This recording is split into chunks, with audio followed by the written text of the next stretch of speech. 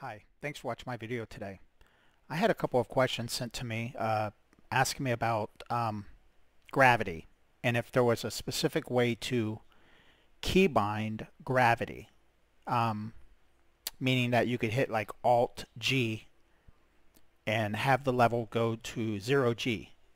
The simple question, in my opinion, I'm going to say no, there's no way to do that. Well, I'm going to say I don't know how to do that because I know that there are a lot of very creative people in BeamNG that may go into the game and edit files and figure out a way to do it. So I'm not going to say it's impossible, but I'm going to say not likely, not something that's easy to do. But I'm going to show you two different ways to achieve not really a key binding, but two tricks to edit the gravity during a crash scene. That was specifically the question. How would I edit gravity during a crash? Like I want two cars to hit and go to 0G and then be confined to a specific area and then go back to Earth gravity. And there's two ways you can do that. In the level that I'm on right here, this is my personal level that I made. It's called Tower of Death. And I'm going to put a link to this down in the description. You can see I put a lot of glowing neon stuff in this level, which is really cool. I like the glowing effect of everything at night. This level is not available on the repository. You can see I got the tower, hence the name Tower of Death. I think this is 25 floors, and I think that's 50 floors. And if you come over here, these things right here is actually what we're going to be talking about. These are teleports. This first one, I don't remember where each one goes. I think this first one teleports you to that box over there underneath the UFO, and you float and suspended at 0G. So these are teleports, and that over there is a gravity trigger, and they're both Lua triggers.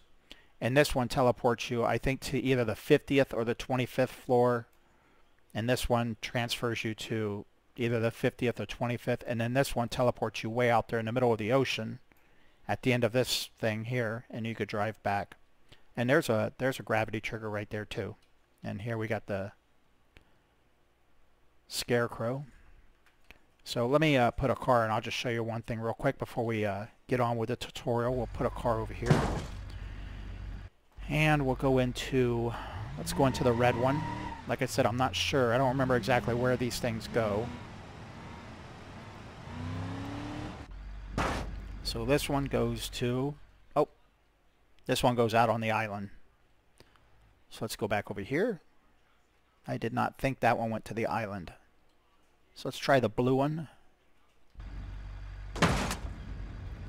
Let's see where this one goes.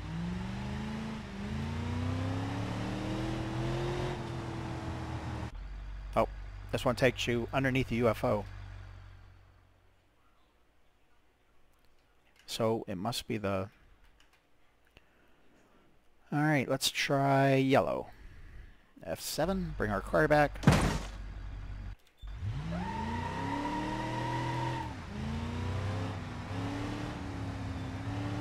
I think this one's going to take us to... This one takes us to the 25th floor. Yes, that's correct. And both of the floors have clear decks back here, made of glass that you can drive on. Just pretty cool.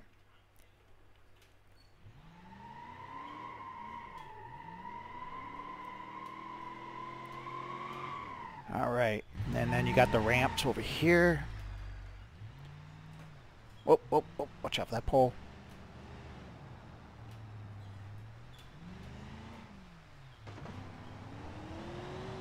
See if I can go down here without using the key to slow it down. Yeah, I think I got this.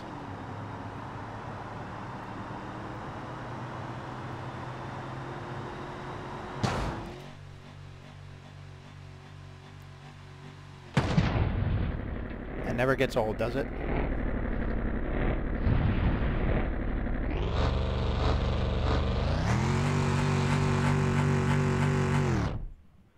Beautiful. Alright, so let's go down here and we're going to put that vehicle over here. Press F7, bring that vehicle back, and let's turn the lights on. Let's make it a little bit brighter on the level. Alright, that's good. So the question was about gravity. How would I influence gravity during a crash? So let's press F11 and we're going to make a little bump right there. We're going to go to the terrain tool and just go to that, and oops, that's huge. And we're going to come over right about here and just make a little, that's a little bit too extreme. Let's turn that pressure down a little bit. Just a little bump right here, something for that vehicle to hit. Kind of give it some air. There we go. Okay. Now we're going to go over here, right about here, and we're going to spawn another vehicle. And we'll use the Autobella Piccolina. And it's there, so we're going to come back here, and now we're going to tell this vehicle to chase that vehicle. Speed everything up. We want to make sure that this vehicle hits that bump in the road.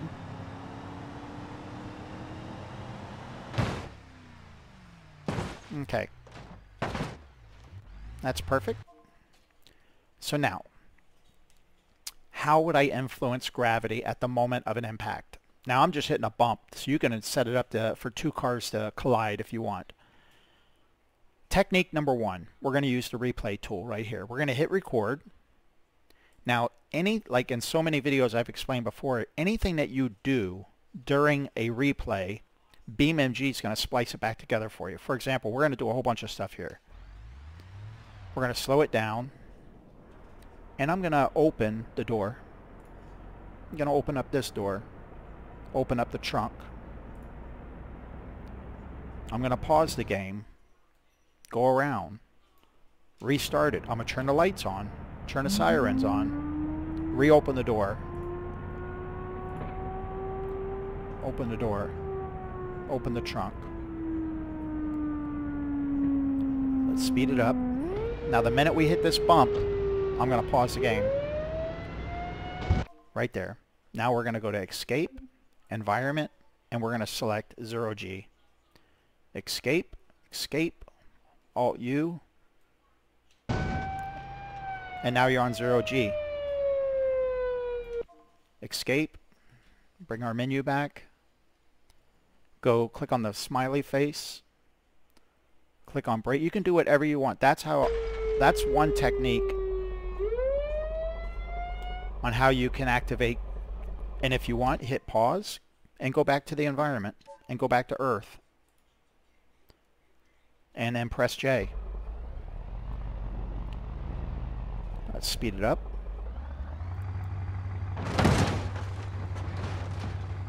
Now we're going to play it back. Now everything I did, look, everything I did with the doors and the trunk are all played back seamlessly. There's 0G, car broke apart, Earth gravity comes back on, and there you go. So that's one way. That's the easy way. So let's stop this guy from moving for now. Reset. And here comes the more difficult way. Let's use a Lua trigger to do the same thing. So we're going to come over here. We know the vehicle looks like it hit right there. So we're going to come up here and we're going to go to Add or Create Object, BeamNG, Lua trigger. Set a Lua trigger there. Object select. Select our Lua trigger. Select number 3. And let's make this a little bit bigger.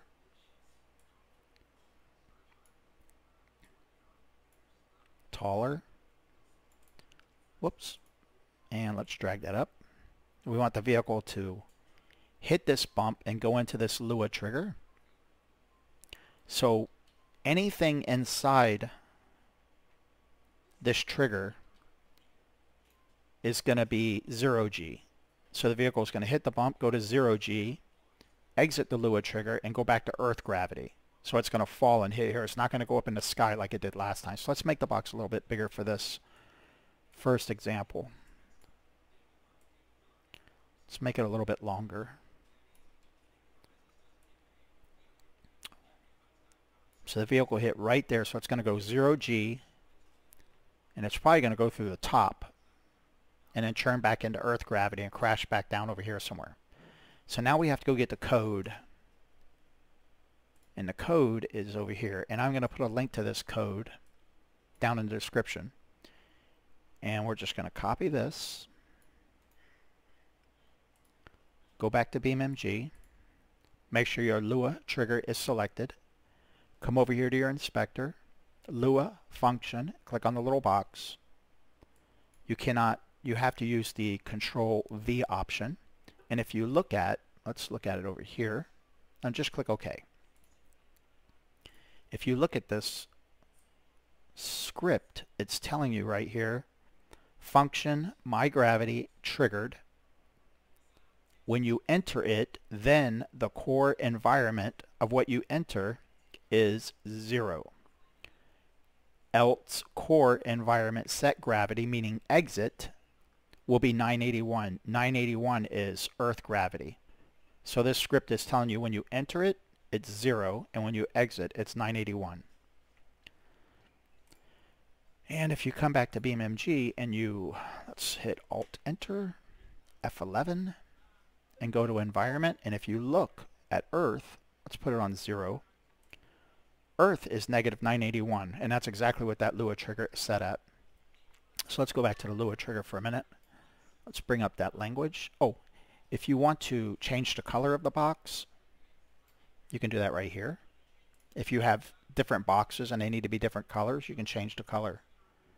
Also, if you want to hide the box, just hit debug.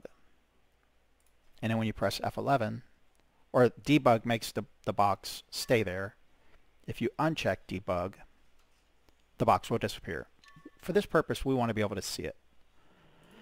So we're going to turn that on. And I think that's it. So let's see how this works out. And let's put this guy back to chase.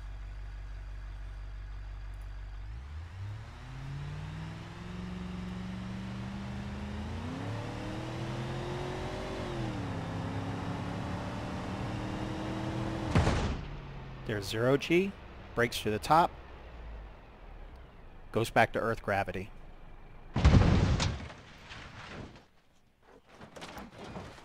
That is so cool. Now, let's say you wanted to, let's go back to our Lua code. Looking at this code, if you wanted it to exit and stay at 0G, like we did on the first one when I used the replay tool, take 981, negative 981, and carefully go back and make it 0.00, and just press OK. Now, when you send the car into it, it's going to stay at 0G. There's your 0G. Remember, we changed it to 0.00.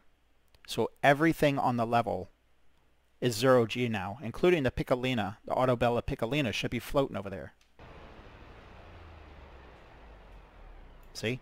Everything on the level, including the Autobella, is 0G. And it's going to stay like that until you put it back to Earth gravity. So even if we hit that, Shift R, let this vehicle go, it's going to be at 0G. See? You have to go back to settings or your environment and turn Earth back on. Escape. J. And have the vehicle go through again.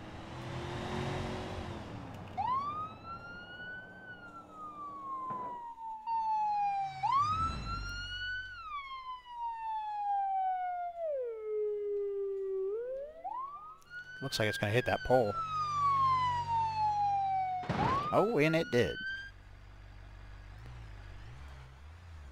Alright, so those are the two techniques. I hope that helps. I hope that answers your questions. And like I said, this level is my level. It's going to be available for download in the description area. It's not available on the repository. And it's a pretty big level. It's got a lot of really cool features in it. A lot of diversity. You know, lots of big, huge drifting areas, teleports, zero-G, rock crawling. It's got this really cool star texture over here. It's really cool when you drive over that. This neat little rock crawling feature, lots of cool. I took a lot of time in placing all these plants and everything. UFOs.